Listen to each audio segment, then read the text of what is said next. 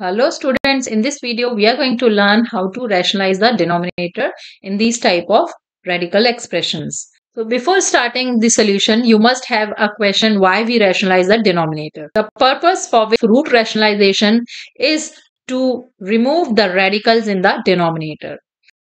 In this type of expression, the rationalization factor or the factor by which we rationalize the denominator will be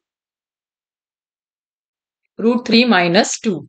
So let's rationalize the denominator. So that's going to be 7 upon root 3 plus 2. Rationalize the expression, we multiply that and divide the expression with the rationalization factor. So that's going to be root 3 minus 2 divided by root 3 minus 2. So this is going to be 7 times root 3 minus 2 divided by, let's multiply the two terms.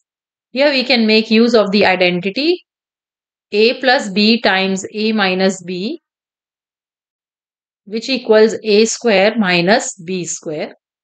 So the numerator will be 7 square root of 3 minus 7 times 2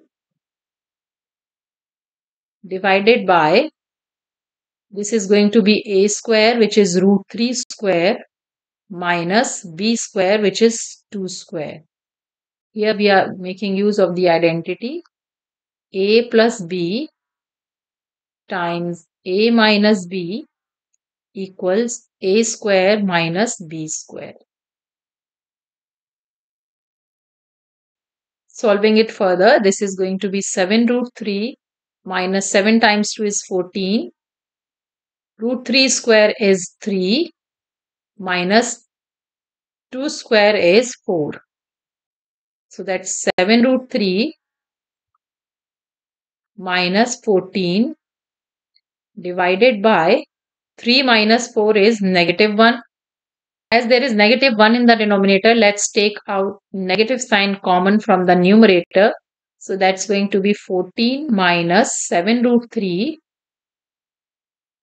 divided by negative 1. So this negative sign gets cancelled with the negative sign in the denominator. So we are left with 14 minus 7 root 3. So this is our final answer. And we see that there is no radical sign or there is no square root in the denominator of this answer. This is how we rationalize the denominator. I hope this video is helpful to you. If you like the video, please hit the like button and subscribe to my channel for more math videos. Thanks for watching.